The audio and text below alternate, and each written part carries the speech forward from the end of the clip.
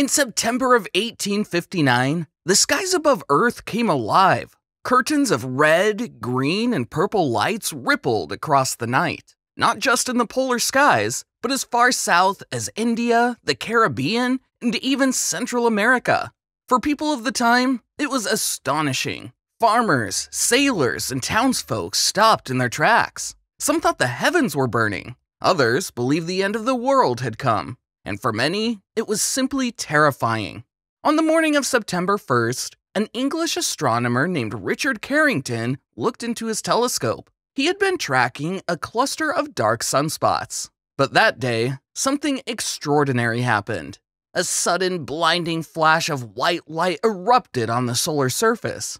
It lasted just 5 minutes, but it would change history.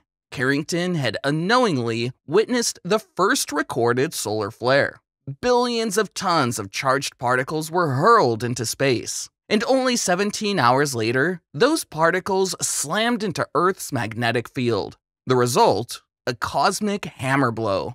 Telegraph systems, the internet of the 19th century, were thrown into chaos. Machines sparked and caught fire. Paper burned on desks. Operators were jolted with shocks strong enough to throw them back. Some telegraphs continued working even when disconnected from power. The storm itself was powering the wires. Meanwhile, the skies above turned surreal. In New York, people stepped outside at midnight and read their newspapers by aurora light. In Havana, Cuba, astonished locals watched the night sky glowing blood red. In the Rocky Mountains, miners woke early, thinking it was dawn. And in Queensland, Australia, residents saw skies so bright, they thought a great city must be burning beyond the horizon. Across the world, the night was brighter than the day. It was later named the Carrington Event, after the man who'd happened to see its beginning. But humanity had only glimpsed its true power.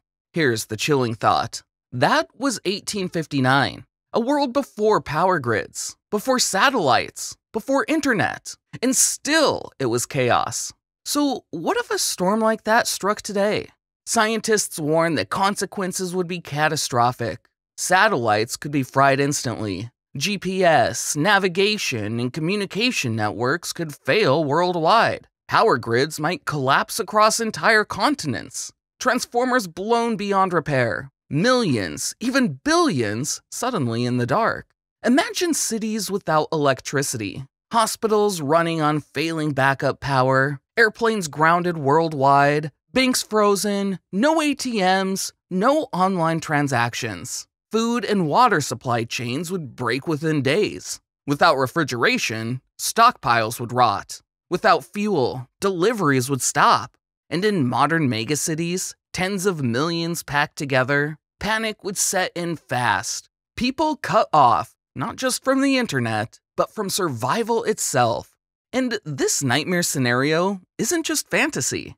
In 2012, a massive solar storm almost as powerful as the Carrington Event erupted from the sun. If Earth had been in its path, the damage would have been unthinkable. By sheer luck, it missed us by about a week. The truth is, the Carrington Event wasn't a one-off. Solar storms of that scale strike once every few centuries, which means we are due for another. Our sun gives us warmth, light, and life, but it also carries the power to humble us in a single flare. Our greatest technologies, everything we depend on, could vanish overnight. The question isn't if it will happen again. The question is when. Sometimes history sucked.